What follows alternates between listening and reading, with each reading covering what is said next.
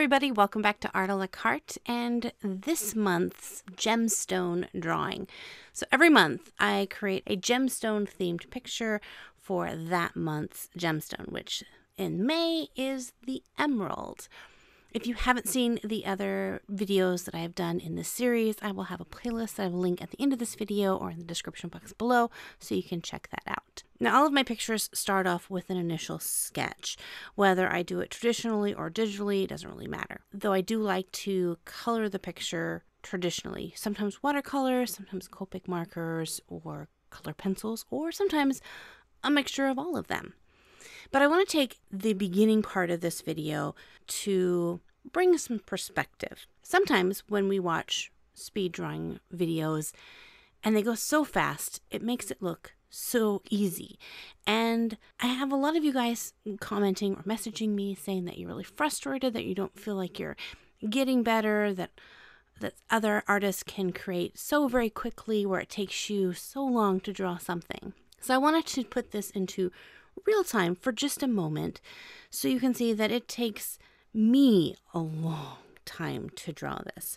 Now the initial SketchUp itself, just really quickly sketching it, you can see kind of the blue marks and the really light gray marks behind this, probably took me at least an hour once I got the sketch that I liked. Before that it was several hours of drawing just different sketched ideas. This part is just inking in. I'm initially just tracing my lines to draw the eyes. I'm not even going to show you the entire amount of time that it took me to draw two eyes, basically trace the lines that I already had. But it took me 10 minutes to draw both eyes. Just to put a little perspective, if you're like, oh, some artists can just draw pictures in just a matter of minutes, but it takes me forever. It takes a lot of us a long time. But with the magic of speeding up our videos, it does look easy, but it's not. Once I completed the line art, then I printed it off onto cardstock and began the very, again, slow process of coloring it. For this one, I'm using mostly Copic markers, but at the very end, I do go in with color pencils and a little bit of gel pen to add in the final details. This piece, I love it. I adored everything about it. Sometimes on some of my pieces, I will make mistakes and have to start over. For those of you who watched some of my videos, you will know that like last month's gemstone was a little bit tricky. My last YouTube Artist Collective was very tricky. This one was not tricky. It was just very detailed and very time consuming. So I spent the entire day just on the coloring process. So all day yesterday doing the sketching and line art, and all of today doing the actual coloring. I only recorded the flat color, the basic color. I did not record the actual pencil sketch or the like going in with colored pencils and adding shading and highlighting and things like that. I'll show you a little bit of that towards the end of this video, but this footage is sped up 2,000 times. And I just knew that it would not be an exciting video to watch colored pencil. The putting in the flat color is the funnest part to see because it moves the fastest and there's the most change. Because the detail in this piece was so minute, pretty much all you would see was the back of my head because I have to get my head really close to the paper so I can really make out the super fine detail. Mainly because when I printed this off, I made the line art this kind of light brownish color, and the floral decoration that she has in her hair has all these clovers. And when I put the flat color, it just about dissolved all my clovers into this sea of green. And I couldn't tell which was clover and which was lily of the valley, which lily of the valley is May's flower. So I thought it would be fun to add that into the picture.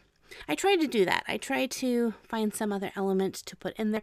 Last month I didn't because it was a mermaid and it was under the ocean. So I just had the aquamarine stone and a mermaid eelish, mer-eel, whatever she was. But this one I wanted to have the emeralds showcased. I wanted lily of the valleys, and I wanted to add some shamrocks. I also decided to do a lot of gold detailing, which I used my gel pens, and I had some glitter green that I added some accents to some of the clovers and some of the buttons on her dress. Now, some of you guys may enjoy the coloring process more so than the drawing process, and for those of you, I do have the line art for this piece available on my Etsy shop, along with many other coloring pages out there, so you just digitally download it. You can print it off as many times as you want. And again, I will have a link to that in the description box below, so you can check that out. So as you guys know, May is also Mermay, which I was slightly tempted to do a mermaid in this picture instead of just a little Irish girl, but yeah, I had to go with this little Irish beauty. I had so many things I wanted to do with her.